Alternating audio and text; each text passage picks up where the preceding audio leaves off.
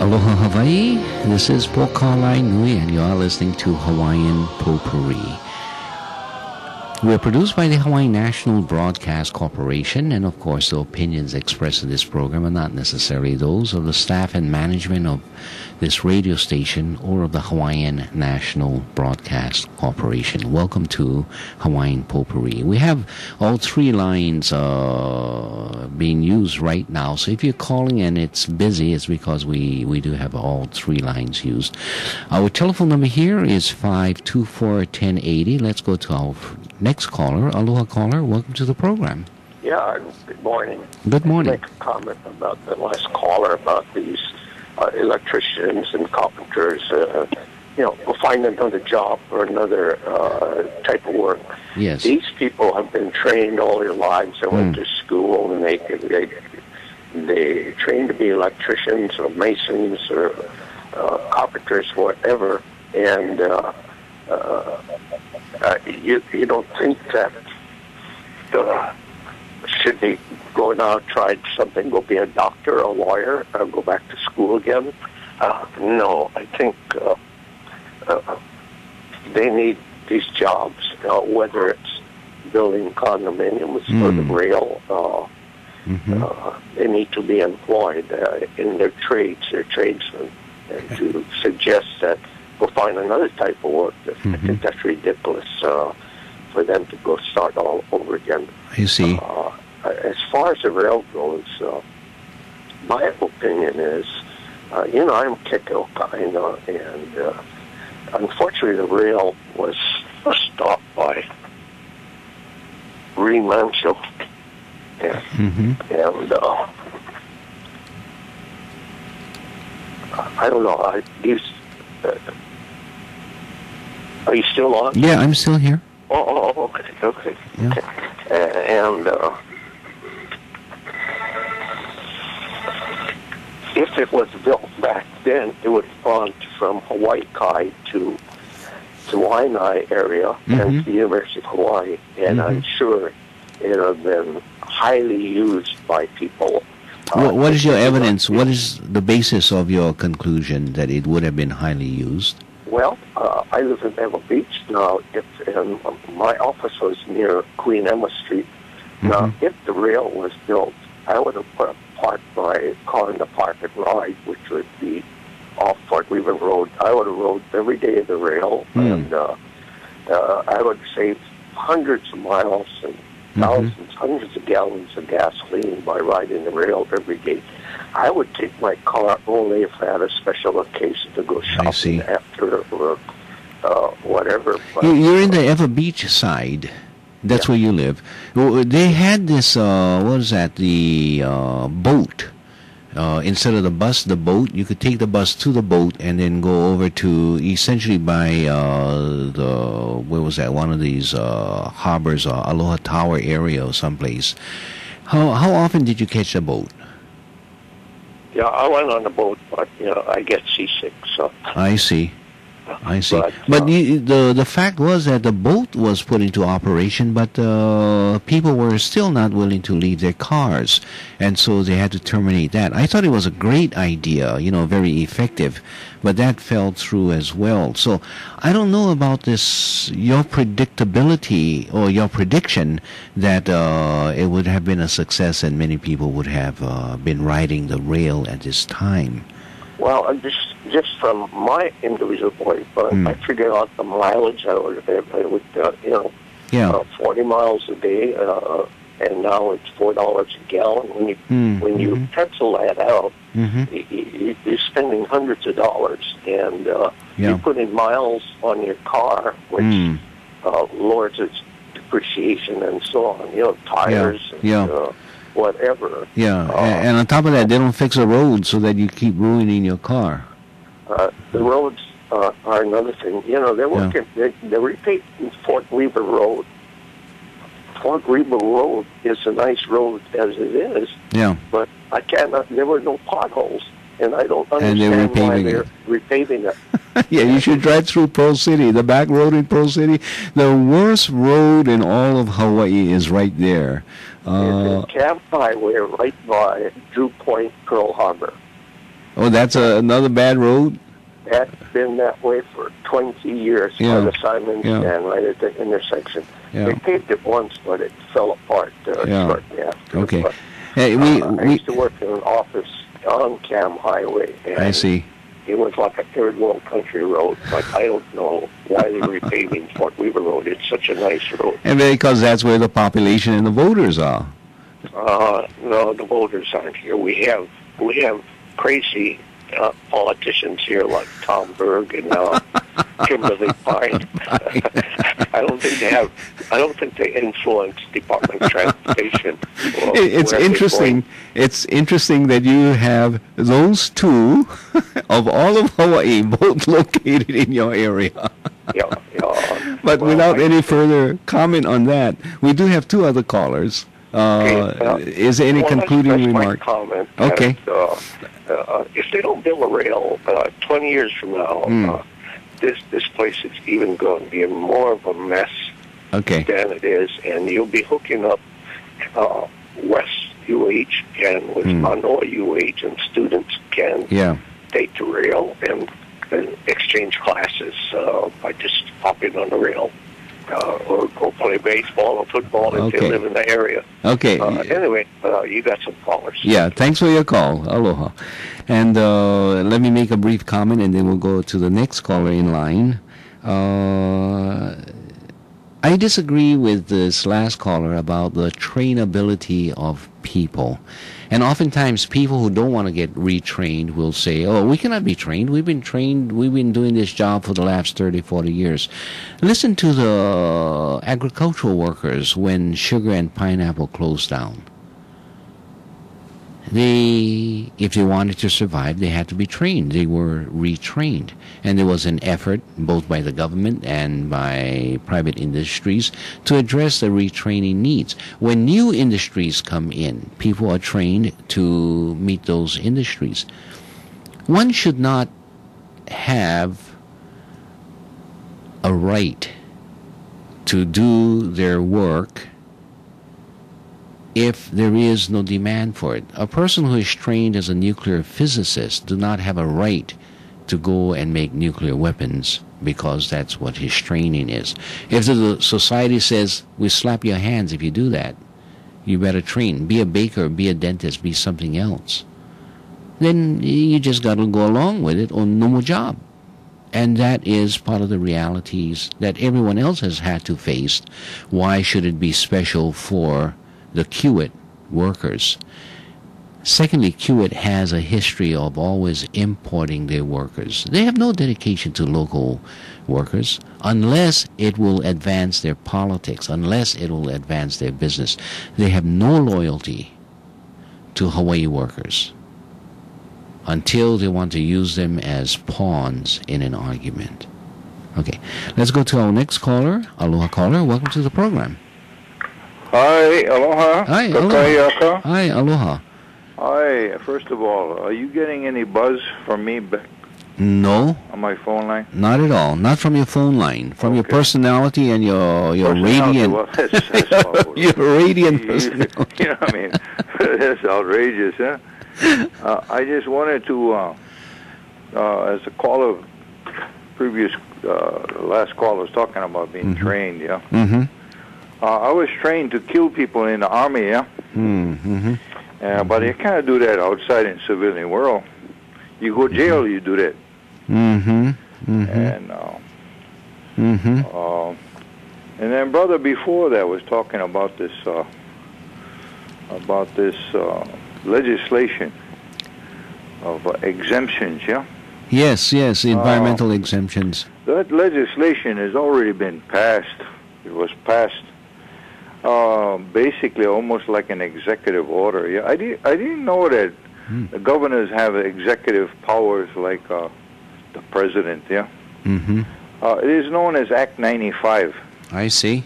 Okay. It's Public Lands Development Corporation, which exempts all EPA, all county ordinances, public hearings, neighborhood boards, anything.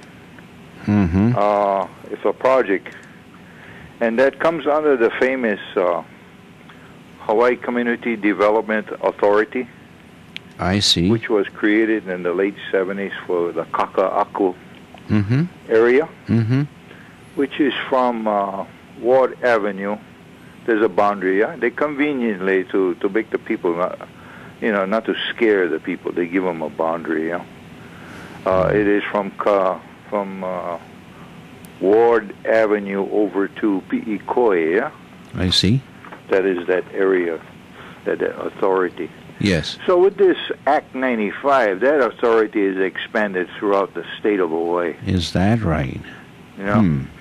Okay. And, people don't understand what is before us. And you mentioned about Kiewit just a while ago. Mm-hmm. And these people, they're talking about thousands of jobs, 10,000 jobs, and at the highest, it's going to be 17,000 jobs. That's a big sham.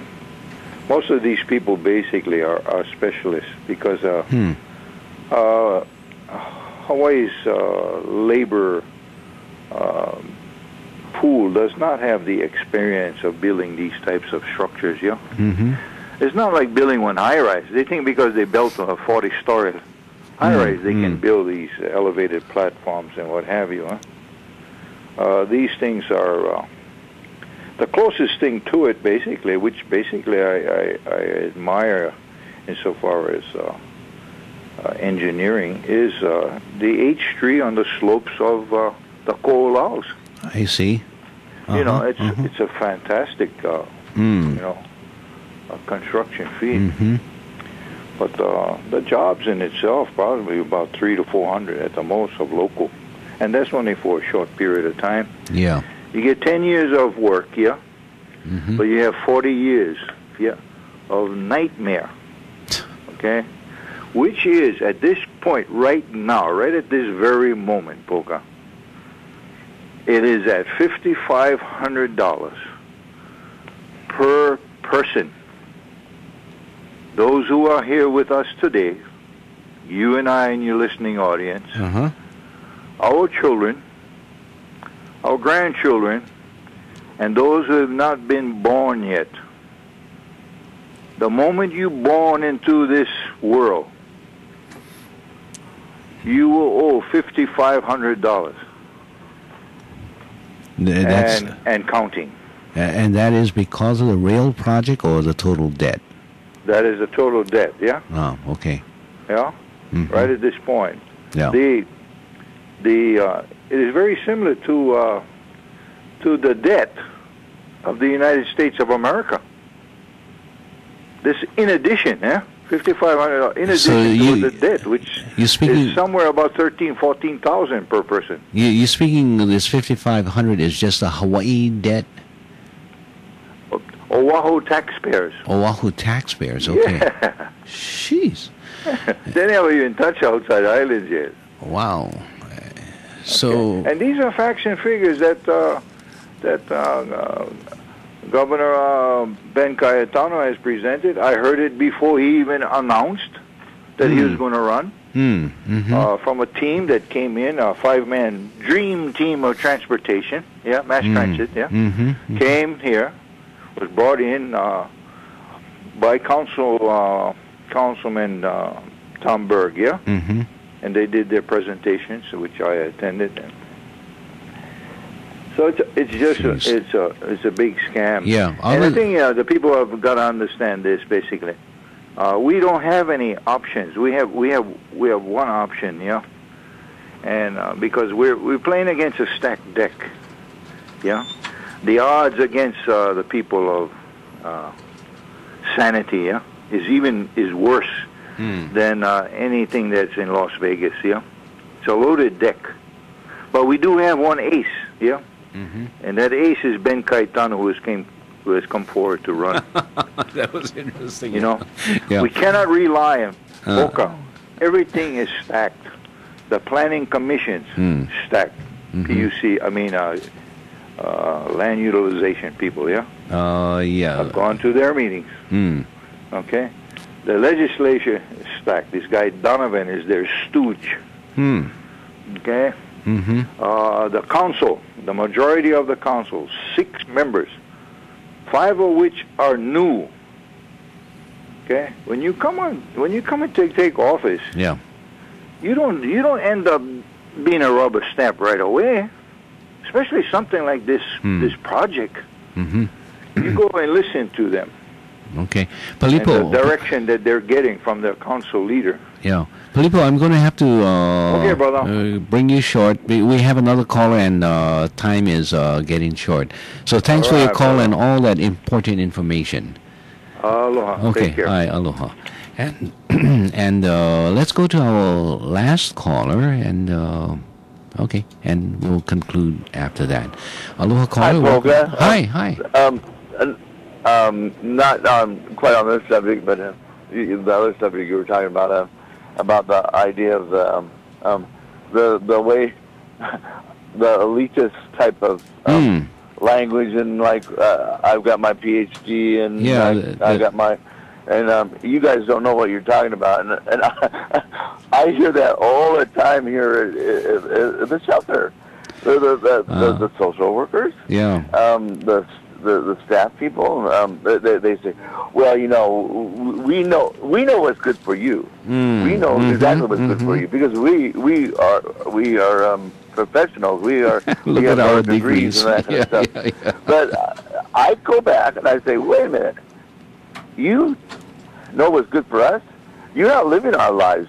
You're not even in this place, living in here. You're working in here, and how many of you folks have experienced long periods of homelessness or just homelessness? And there was about 1 or 2 of the staff that had short periods of homelessness. Yeah. But most of them don't have any experience, so they're coming from an academic point of view, but they're not coming from a practical point of view, and understanding the problems and the lives that got, and you kind of feel that elitist feeling next door. The John A. Burns School of Medicine. That place is, I can't believe that.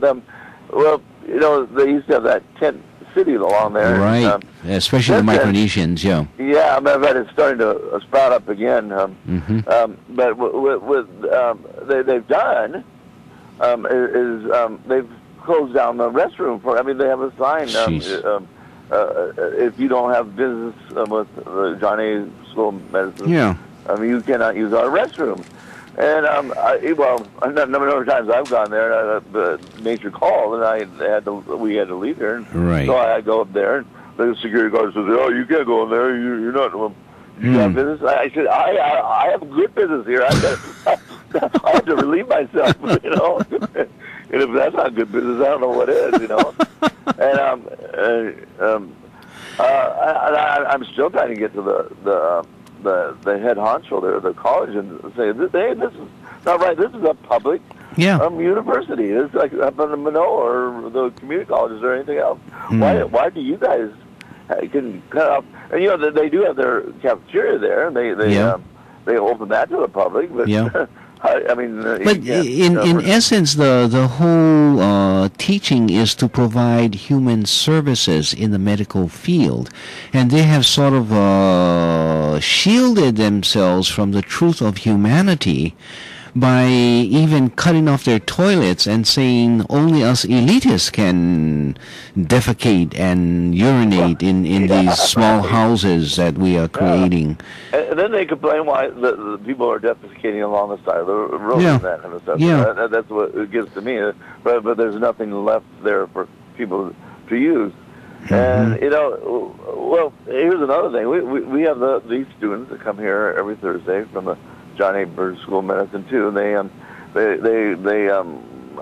do take our blood pressure and ask us questions and that, because there's kind of a steady thing for them. But with their doctors, supervisor, teachers, professors, and that kind of stuff, and there was a time when I needed some gauze. Well, gauze can get a little expensive, for us folks that are down here. So I was trying to get them to give some to me, and they said, "Oh well," they gave me 2 or 3 little packages, and I said, wait a minute, this is about a day's worth of what I need, you know. They said, well, we can't, we have to have it for everybody else, blah, blah, blah. I said, wait a minute, you know, over half of us, the reason we're in here is because we got medical conditions that were caused partly because we were homeless, or it was the cause of our homelessness. You know? Yeah. And it's just there again. Anyway, I've had a number of little lectures with some of these students. Yeah. Okay. You know, you guys got to remember. You're talking about, you're talking about human beings. Okay. People have feelings and everything else. Dave, I have one more caller, and I have less than 5 minutes. Thanks for your call and for your experience. Sure. Take care. Show. Thank you. Aloha. And we go to our last caller. Aloha caller, welcome to the program. Yeah, Poka. Yeah, I disagree with a couple of callers ago. Mm-hmm. I don't know what world he's staying, but he said something about he got seasick, riding the ferries. Yes. But the thing is, when the city ferries went down, it was a pilot project, yeah? Mm-hmm. So the city didn't pay that much money, but after they put away the city ferry, they would use the Superferry, because the Superferry didn't work out with the neighbor islands. They didn't get passengers. So they replaced the city ferries with the Superferry, and the Superferry is like more of a stable boat, so nobody could get seasick. Mm-hmm. So there was no excuse of getting seasick when you ride the Superferry. Okay. So my question was, even though they replaced it with the Superferry, nobody rode the Superferry. Yeah. So, if traffic was so heavy, why didn't people ride the Superferry? Yeah. See, that's the thing, this the argument I wanted to just address. When it comes down to the rail, how many people are going to ride the rail? Yeah. And, with the whole situation with the west side, with UH West Oahu, being built in Kapolei, you're not going to have too many UH Manoa students traveling into town and all the other stuff. So, I really don't know where the callers going with that. Yeah, the factual basis for it. Okay, thanks for your call. That's very interesting. Yeah, but I also want to address the bill. Well, I'm sorry, no time. I got to run out of here, and other people need to rush in. Okay. But thanks for your call. That was very informative. Take care. Take care. Aloha.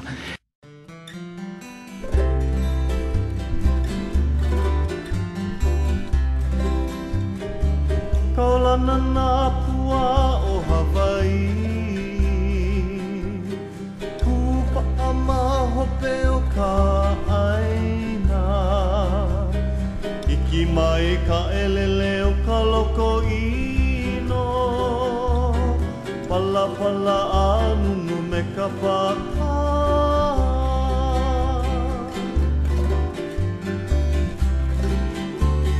Mane mai Hawaii moku o ke ave, Koku ana honoa o Pi'ilani, Ka ko'o mai kaua I o mano, Pa'apu me ke one o ka kuhi hewa.